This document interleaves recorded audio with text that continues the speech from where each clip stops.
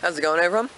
Thought today it would be good to harvest my stevia. So we've had pretty crummy weather here lately, and there's a bit of a break in the weather, so I thought it'd be a good time to harvest it.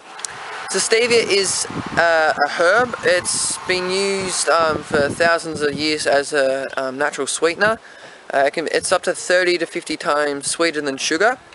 And a lot of soft drink companies now have actually been using it to sweeten their drinks, such as Coke. They've got their new product Coke Life, and Pepsi have got a new product sweetened with stevia as well.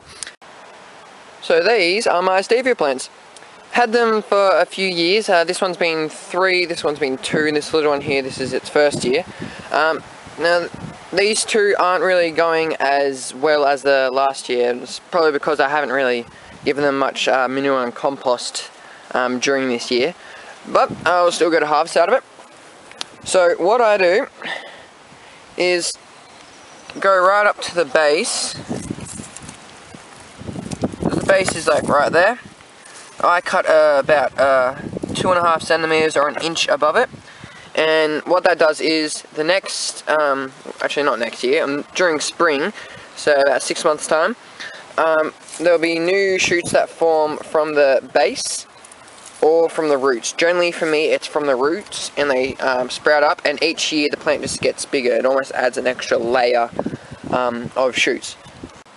So let's get to harvesting.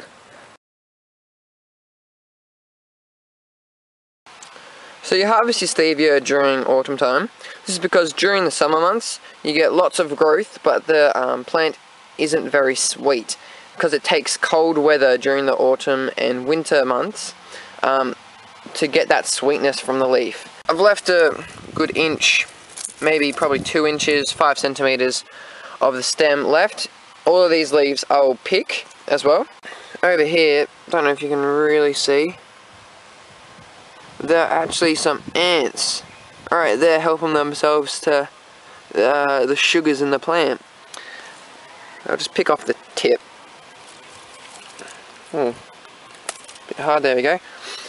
And I'll do the same thing as to this plant as I did to the plant here. Just leave 1 inch or 2, so 2.5 centimeters to 5 centimeters of the stem left, and then during spring it'll reshoot.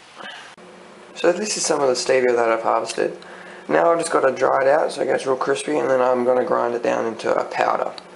So now all the stevia stems are dried, I'm going to pick the leaves off and then put them in this bowl, so then I can grind them up into a nice fine powder.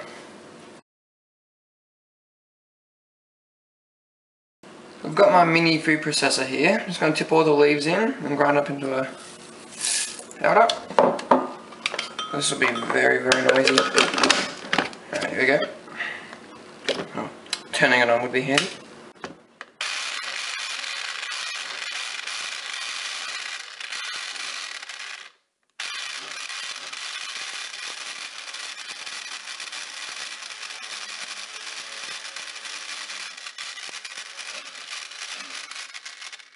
Okay, so at the moment the leaves are just a bit coarse, so to get it into a fine powder I'm going to put in mortar and pestle.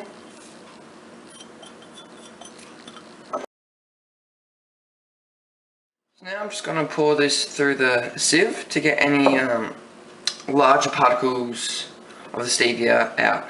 So things like that, too big, so the sieve will get them out.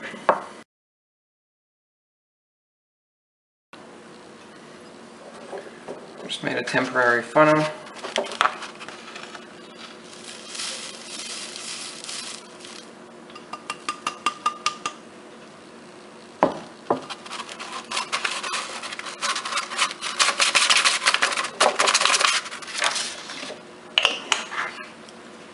There you have it. That's one season's harvest of stevia. So now I'll be using this powder.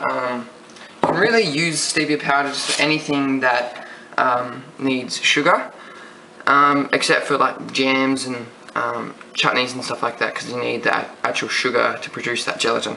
But otherwise, use it in teas and coffees, cakes. I also use it for sweetening the yogurt that we make. So, any comments, questions or inquiries, just put them in the comments box below, and I'll try to get back to you as soon as possible. So thanks for watching.